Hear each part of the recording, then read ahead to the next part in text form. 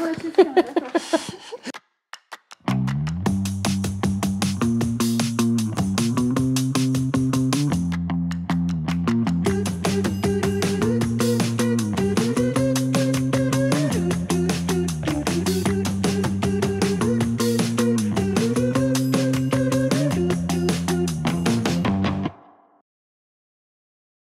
I think as a verification engineer, what we try to do is find the bugs in the design. So we will try to read the specifications, try to read between the lines, talk to designer and architect. And the end goal is to put a stamp on the design and to sign off. In this way, we will avoid some respins and a return of products because everything will be functionally perfect.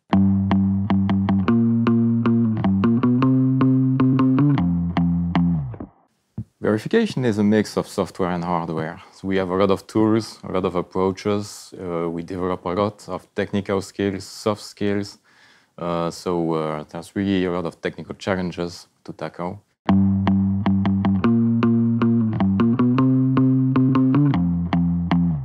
So I think as a verification engineer, it's important to have a critical mindset, to think out of the box, to never trust but verify. You will have kind of detective approach. There's a lot of investigation to do, so you need to be rigorous but flexible also. Yes, and another thing which is quite important is communication skills. Once you find the bug, it's a question of talking to the designer, the architect, how to solve it, who's going to solve it. So you need good communication skills.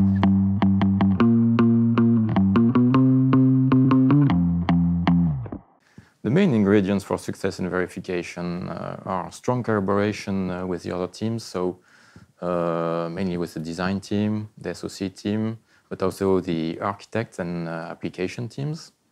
And what is also key for success is the definition of the strategy and the approach when you start a project, because it will really drive your path to success on the different projects.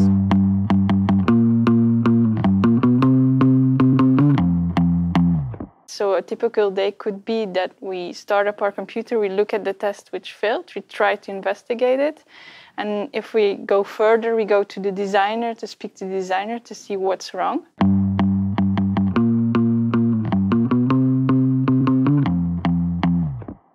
Yes, and verification is a job that is that you learn on the job. So there's no dedicated studies for that. So we are used to supervise newcomers, to train them. We have a lot of pedagogic skills within the team that we developed. And we even went to the development of an internal verification school in order to grow the verification skills of our newcomers.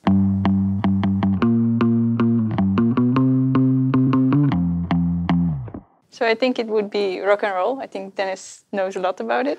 Yes, in rock and roll, like in industry, you play a lot with standards, but then you can do whatever you want. So it enables really a lot of creativity.